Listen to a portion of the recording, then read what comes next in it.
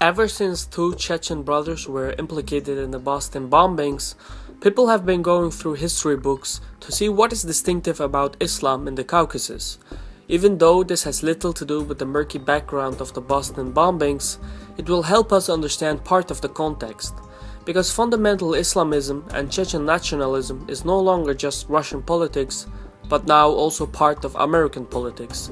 This is a Caspian Report by me, Shirvan, doing a report for Storm Clouds Gathering. In the same way that the Atlantic Ocean influenced the British and the frontier formed the Americans, the Caucasus Mountains developed the Caucasian peoples. The Caucasus is a melting pot of cultures. There are 3 distinct language families in the region, and every one of those language families has its own set of subgroups, like Chechen, Georgian, Azeri, etc.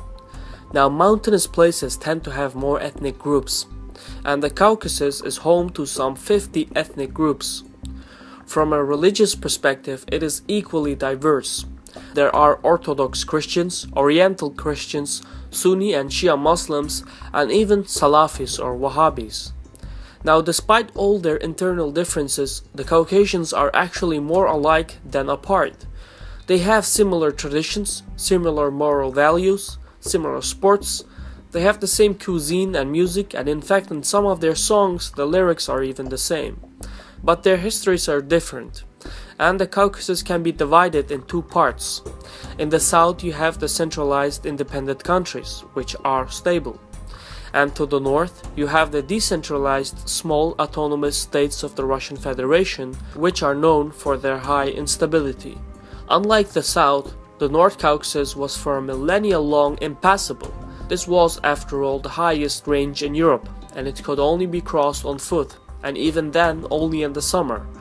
Throughout history, the south was conquered by many empires. Among them were the Greeks, the Assyrians, the Persians, the Romans, the Arabs, the Seljuks, etc.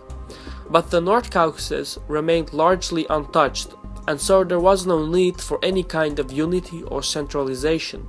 Chechens, Avars, Lezgis, Nogai, Balkar, these people had no overlords, no kings, no rulers. The only times they united was to resist a common enemy, like the Mongol invasions.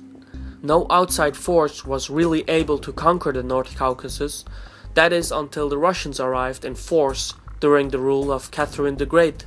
But even the centralized Russian state, with all its superior weaponry and disciplined army, had a hard time fighting against the disorganized North Caucasians.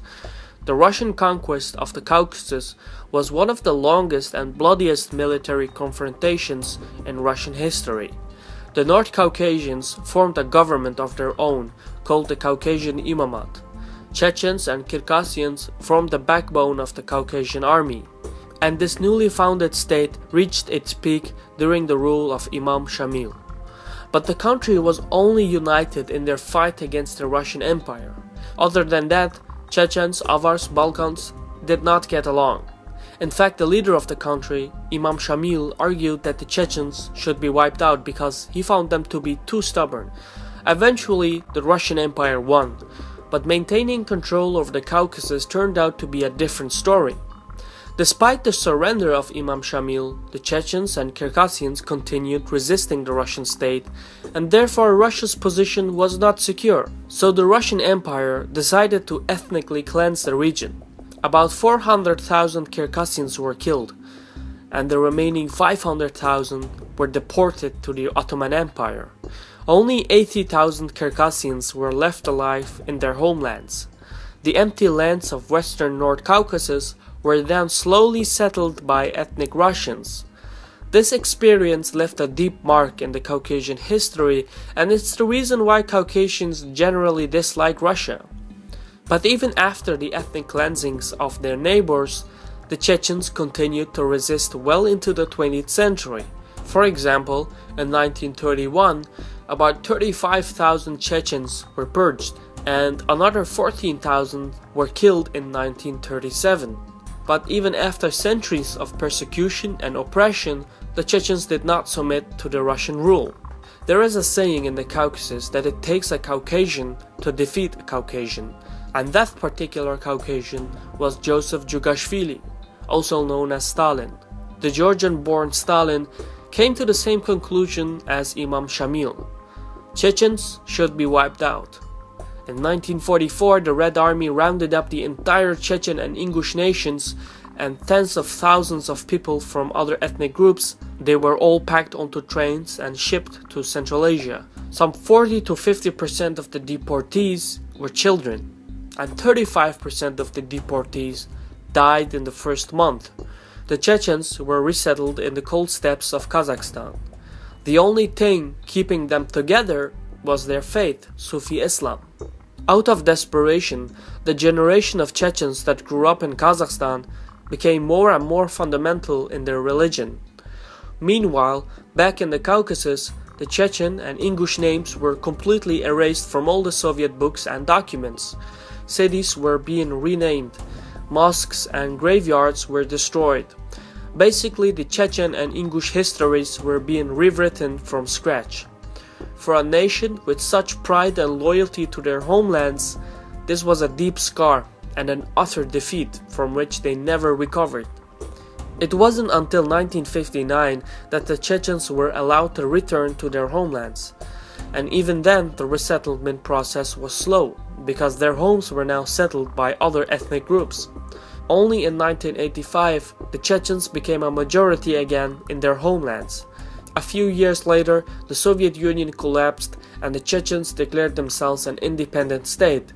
The Chechen army quickly took control over their capital Grozny, but in 1994, the new Russian President Boris Yeltsin realized the strategic importance of the North Caucasus, and he sent in the Russian army to deal with the Chechen uprising. 2 years later, the Russian army was defeated, and in 1997, Russia and Chechnya signed a peace treaty, and the latter was on its way to become fully independent. But after their victory, the Chechens started to fight each other. Even Aslan Mashkadov, the corps general of the Chechen army and now president of the Chechen government, could not control the fragmentation of Chechnya. The country was in complete anarchy, and its economy had just collapsed. Organized crime was surging. Islamist warlords were taking control over parts of the country. It was complete chaos. Despite Mashkadov's objections, Wahhabi Islamist warlords such as Shamil Bashayev and Ibn al-Khattab launched the invasion of neighboring Dagestan in 1999. This was in breach of the peace treaty they had agreed earlier with the Russians, and so the new president of Russia, Vladimir Putin, nullified the treaty and responded with force.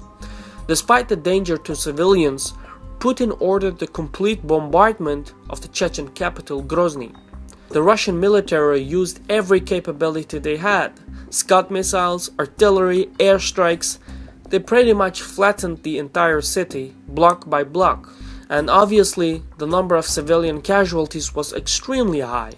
Putin's move further radicalized the remaining Chechen rebels, and Wahhabism was surging. Up until then, Chechens were mostly Sufi Muslims. When they lost the Second Chechen War in 1999, many Chechens, out of desperation, joined the Wahhabi cause. Equally important, it is in the Second War that many Chechen warlords switched their allegiance to Russia, and from this point on, Chechens would be fighting Chechens. In the meantime, Mashkadov had lost his government and went into the resistance. And despite his objections, the Wahhabi Chechens resorted to terrorist tactics. And this is when international sympathy towards Chechens drained away. The Moscow theater hostage crisis, the school hostage crisis in Beslan, the metro and train bombings, the airport bombings, etc. Thousands of civilians were killed, and none of these terrorist tactics worked. And by the time Mashkadov died, Wahhabism pretty much became the Chechen insurgency, and under the leadership of Doku Umarov, the Caucasus Emirate was declared. So the conflict in the North Caucasus is no longer limited to Chechnya. It involves the entire region. Wahhabism spread to neighboring republics, and today many of their fighters are recruited from outside of Chechnya. The Russian side tightened its grip, and the ordinary Chechens were caught in the middle. In the end, thousands of Chechens fled their homeland and formed diasporas in Western Europe and the Middle East. This was a Caspian report by Mishirvan. Thank you for watching, and Sağ ol.